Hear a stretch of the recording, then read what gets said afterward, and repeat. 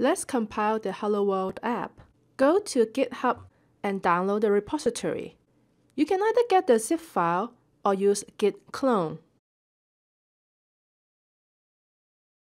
I like to use git clone, so I go to the terminal and create a directory for it. Verify that we have downloaded everything, and then go back to Android Studio.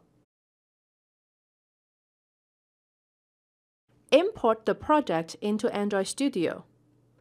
Choose the top-level directory Android-hello-world. It may ask you to register the VC at root. That just means that we will have version control integration. Go ahead and add that. After that, open the Project tab from the left and choose the project perspective. This will reflect your file with the same structure as on disk. We will look into the actual code later. First, let's get it running on the emulator. To do that, we will need to create an emulator. Click on this purple button. To create a virtual device, we need to decide the size, resolution, and density. At this point, it doesn't really matter, so I'm just going to choose the first one. Next, we need to decide what operating system to load onto our emulator. Choose the highest API level. In this example, we have Marshmallow level 23. Within Marshmallow, there are two variants. The one that says with Google APIs and the one without. Choose with Google API so that it will come with things like Google Maps. Within that, you still have three choices, two of which is the x86 architecture and one is the ARM architecture. In general, the x86 version runs faster. So, which one out of those to pick? That depends on whether you have a 32-bit machine or a 64-bit machine. To find out, use the terminal. You can launch the system terminal, or you can use the one integrated with Android Studio. Let me show you how. Close the Virtual Device Manager and go to the bottom to open Terminal. Type uname-a. In our example, it says x86_64, meaning that this is a 64-bit machine. We can go ahead and choose to download that version. This will take a while.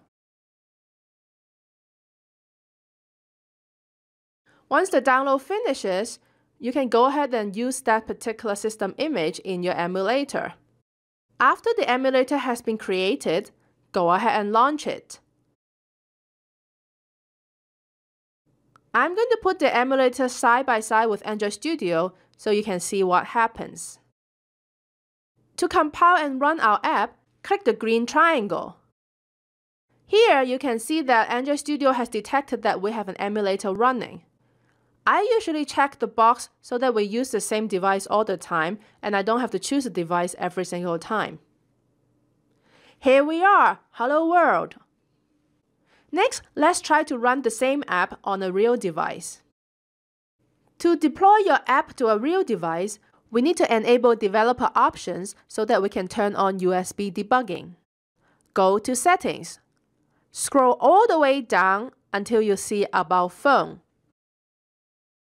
Go to About Phone, scroll all the way down to Build Number. Tap Build Number 7 times. It will tell you that you are now a developer. Go back and tap on Developer Options. Switch it on. Scroll down to enable USB debugging. With all that, we can go back to Android Studio and plug in the phone.